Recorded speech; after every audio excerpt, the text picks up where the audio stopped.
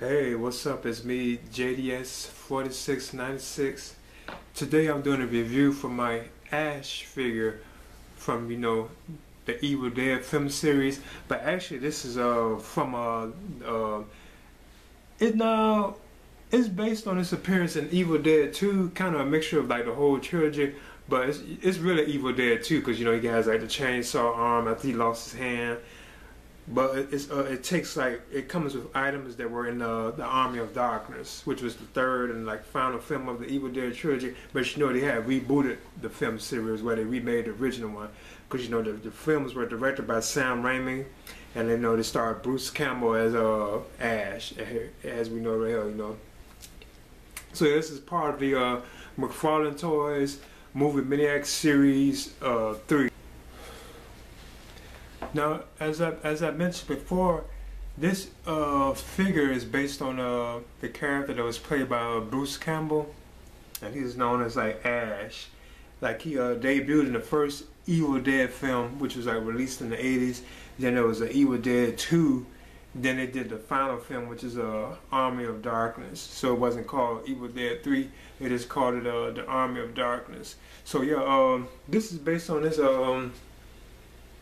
You could say mostly his appearance in Part 2, which is a very popular like film cult classic. And the Evil Dead series is like a horror franchise. Like, it's like a horror films.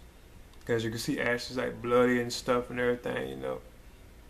Like he has to take on like the undead and various things like that. Now this also came with the Army of Darkness poster. As you can see, it has Ash on it. Then the lady that was on there as well.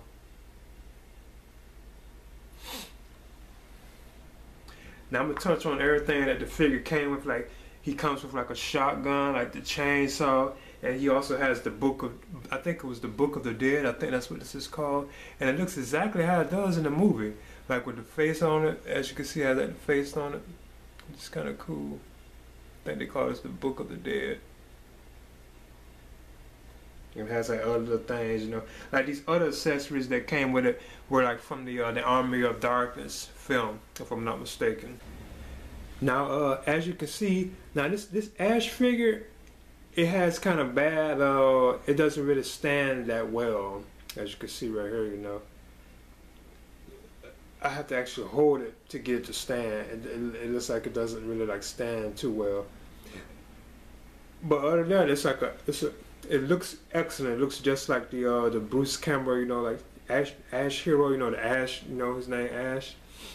But he also comes with like the shotgun, as you can see right here in his back. Like you can pull it out too as well. Now you can't really put it in his hand. I think I can, though, if I'm not mistaken.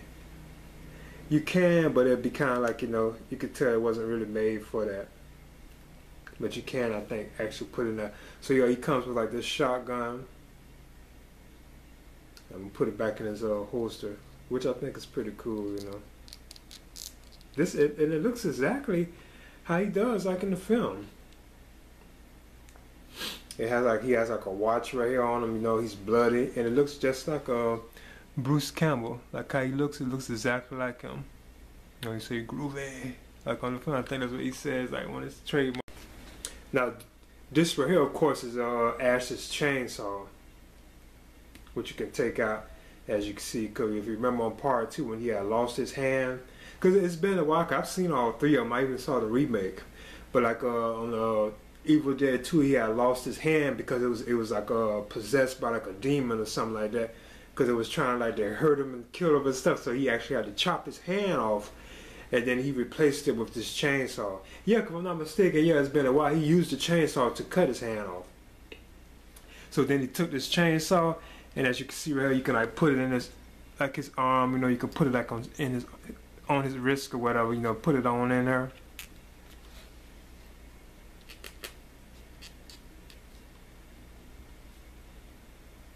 And as you can see, I put it back on.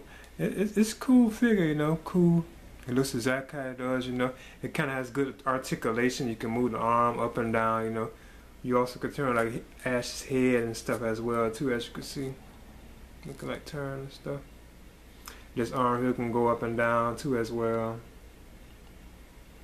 the waist can be turned too a little bit, but it still really doesn't like stand that well, you know. I have to actually prop it up on this picture like that, as you can see.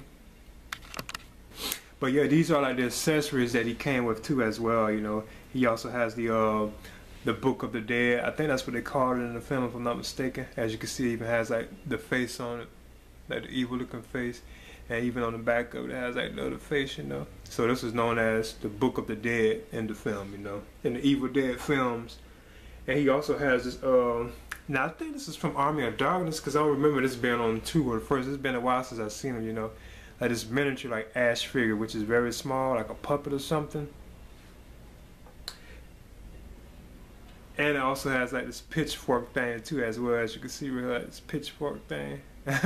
Which is kind of cool, you know, I think this goes on this figure too as well. I think you can attach it to it, if I'm not mistaken.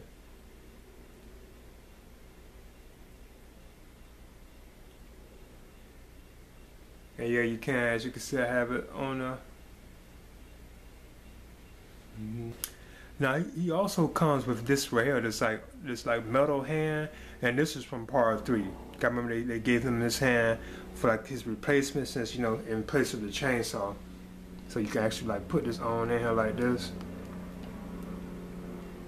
And now he has like a metal like a armor hand that they had gave him on the Army of Darkness, because I even remember that. So as you can see, there it is right now.